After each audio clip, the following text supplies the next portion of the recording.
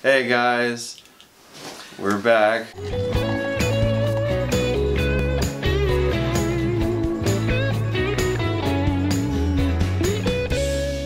If you're wondering, why it's lighter in here and why we look like hammered shit, it's because it was a rough night last night at work. We tried to watch it. We tried to watch Friday the 14th. Friday the 4th. Friday the 4th. Oh, fuck, we're tired. Friday the 13th, part 4, on Friday the 13th, which was yesterday. I didn't last 30 minutes. So I did find out, though, that it's like 34 years since this movie came out on the day. Like, it came out Friday the 13th, 1984, which is, what, 2 years after the previous one. And apparently this movie is also still in the continuation of the 4th day. Yeah, it takes place on Sunday, Monday, and Tuesday, the 15th, 16th, and 17th. It's just so fucking dumb. Like, this motherfucker's been stabbed, hung, and axed in the face. Axed in the face, and yet he's still coming. However, this movie was made, well, basically Tom Savini, Gore Master, he signed on to kill that character. Yeah, he created him in the first one and signed on to this one so he could kill him, because this is part 4, the final chapter. And this is the one I talked about previously where the thing flies at the screen and explodes. It's different than the last 3 for sure. It has a much different atmosphere to it. The kids they're bad actors, but they're funny bad. Like Crispin Glover. Crispin Glover's in this movie. That's a whole bucket of weird, from his dancing to how he interacts with the girls to it's just Crispin Glover. Like, I couldn't tell if he was trying to play a character or he was just playing himself most of the time. There's the weird nudie movie where douchebag Teddy is just like when he died whole. That was fucking satisfying. Joseph. He did actually a pretty decent job in making a movie that's not like the previous, but also the camera work is the best one for sure. Like, there's dolly shots. The camera isn't holding on something for fucking decades, and the editing is jarring as fuck. Like, right off the bat, like the first one, he like kills somebody and the music cue's still going, and then all of a sudden we're in a house with people walking in the scene. Yeah, it's like, whoa! Big death count in this movie. Yeah. I like the dude in the shower. That's a good. Yeah, he crushes the face. That was pretty cool, and like his feet are like getting cut up by the glass shards. The stunts are pretty good in this movie too. Yeah, there's some good throw stunts, and it's probably like the one that people think of, because like Friday the 13th tends to be a movie that's in your head. You're like, oh, it's dead teenagers and tons of nudity, and that's what this movie is. The most amount of nudity out of all of them. Like, probably more than combined. All honestly, three, the previous 3 combined, for sure. There's just like, oh, constant nudity. Like, hey guys, skinny dipping. It's like, yeah, and I mean, there's skinny dipping previously, but like everybody goes and like they do it on shots. There's a lot. Yeah, another girl goes skinny dipping. There's but that's another good death scene. where she gets stabbed through the boat. The boat. We also have the Feldster. Yeah, Corey Feldman. Corey Feldman. The height of his Feldman power. Corey Feldman, 12 years old.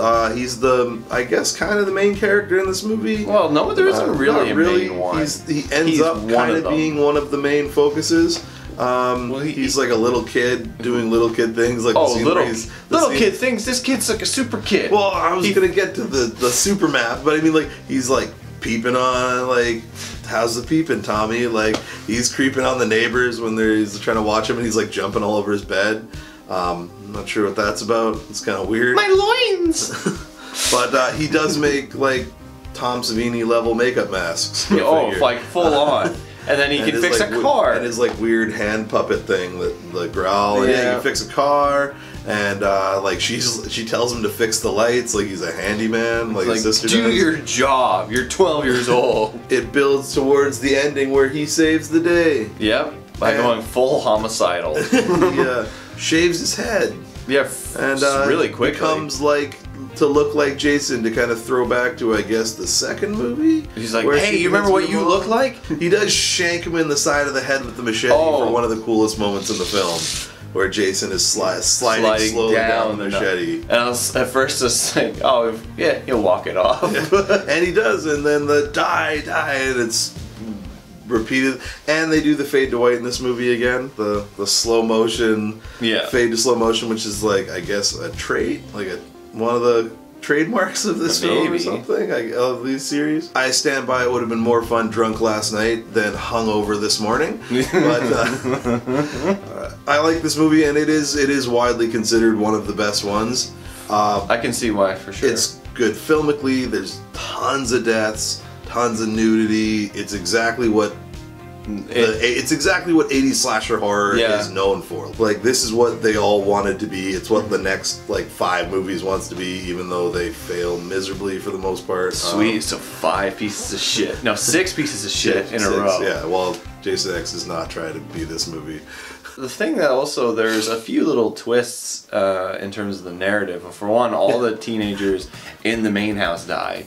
Yeah, there's also, he kills an entire house. And then there's the guy who's this kind of journeyman who's trying to find out what happened to his sister, because his sister was killed. Yeah, so he wants to avenge his sister because he finds out, he's the guy that finds out that Jason escaped from the morgue. Yeah, where another couple cool deaths were. We didn't talk about those, I forgot pulled open at the hospital. And he dies. Yeah, he dies. It's great. I told we were talking about. He gets killed pretty brutally too. Yeah. Like, it's not a funny like, oh man, that's cool. It's like, oh damn, he's being slowly stabbed, repeatedly stabbed to death while trying to tell the other girl run. It's funny because I totally forgot about that storyline, I guess, because I was referencing the remake as like 1, 2, and 3. Yeah, the remake's kind of 4 as well, because he's the Sam Winchester is basically his character in the remake. Jared. Shut up! Imagine at the time with Supernatural being as popular as it is, if they had just like, nope, halfway through this guy's storyline, we're gonna kill Jared Padalecki. The studio wouldn't have made that movie. You think it's gonna be more of a deal, and it's just like, nope, we're gonna kill this guy. The movie's got balls. It does whatever it wants, and it's fun for it. Like, it's a good time in this one. For me, this is definitely probably one of the most entertaining ones. It doesn't have my favorite death. So far, my favorite death is still Wheelchair Boy. But it does have my favorite Jason death. With the machete. Oh, cool. So we're going to have multiple of those. Yeah, well, I mean, there's 6 more movies. So, okay, in terms of the ratings, I honestly can't actually remember what we gave the last one, but what would you give?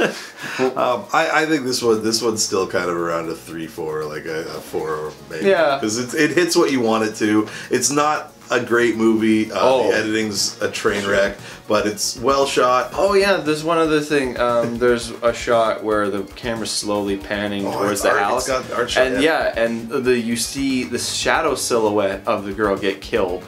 You don't see the actual death. You see it just for a split second of the lightning flash, and it slowly comes closer towards the house. And then all of a sudden, that bitch is like, boom, against the wall, fucking impaled. But yeah, no, I'd say this one had better camera work. The acting is odd, but it's different, and that was probably a refreshing feel. So I would give this one a 4 out of 7 for my rating. Yeah, I think that's fair for it. I mean, it's never going to be considered a good film. Like, it gives you what this series was building towards. Exactly. It gives you a giant hulking dude killing dumb teenagers. In a dad shirt. Fucking you die. That's what Jason is. Basically. They're building their real base. So every time someone has sex in this movie, they get killed. Oh, and then the dog stunt too. I don't know why, but I've got to mention that. Like, the fucking dog jumps out the window. He's like, fuck this, I'm out of here. A lot of people go through windows in this movie. So anyways, now we've finished apparently the best one, and we should just stop here, but we're not going to. They should have stopped here too. It's called The Final Chapter. Yeah.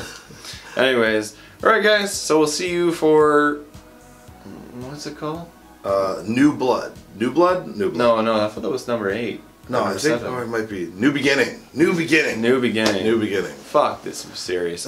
Alright, see you guys later.